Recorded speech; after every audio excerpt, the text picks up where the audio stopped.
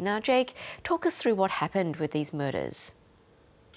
Well, basically, Shiraishi was an out-of-work talent scout working in the adult industry and getting girls to work at clubs. And he discovered that they were easy pickings, that if you took one of these girls back to the apartment and killed them and took their ATM card, that you could make some quick money. And after he killed the first one, he developed a taste for it. So he killed about 9 people in total. One of them was the boyfriend of a woman who went missing. And when he realized that she had gone to see him and came to confront him, he killed him as well, which pretty much destroyed the defense's argument that the people who had been killed were asked to be killed by him. How did his crimes come to light? One of his victims went missing, and her brother had access to her social media accounts.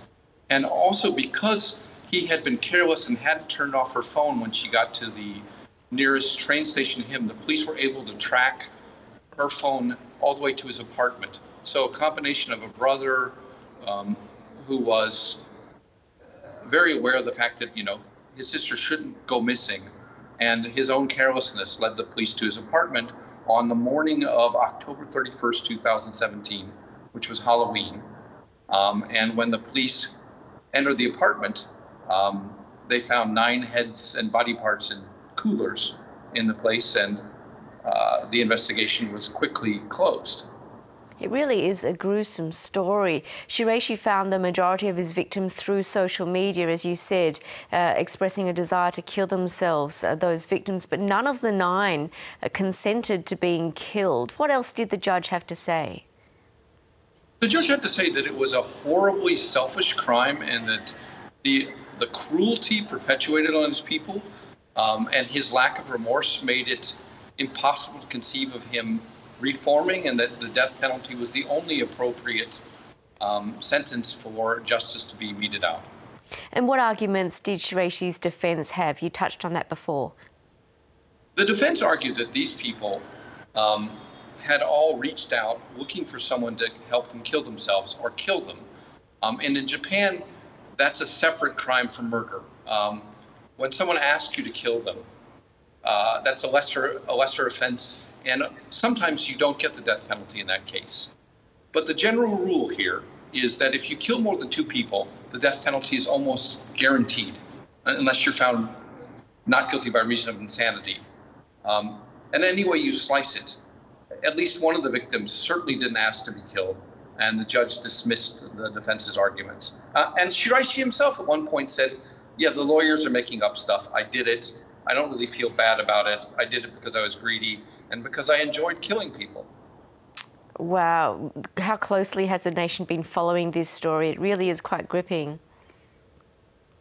It has been sort of tabloid fodder, and Shiraishi has given a fair number of interviews and published comics about his life and his fantasies. So it's gotten a certain amount of attention, but I don't think there's anyone clamoring for a reprieve in his case, because even death penalty opponents find his behavior pretty indefensible. Well, it sounds like the death penalty didn't come as a surprise in this case. Is there still a lot of public support, though, for the death penalty overall in Japan? I'd say 80% of the public in opinion polls supports the death penalty. And what have family members of the victims said now that Shiraishi's been sentenced to death? They're horrified. And the Japanese media and the police have kept the actual names of most of the victims out of the press. So it's you don't really get a sense of who the victims are, the average viewer. But the families have said that it is a terrible smear against their loved ones that he's claiming they wanted to die, when in most cases he just murdered them without their consent.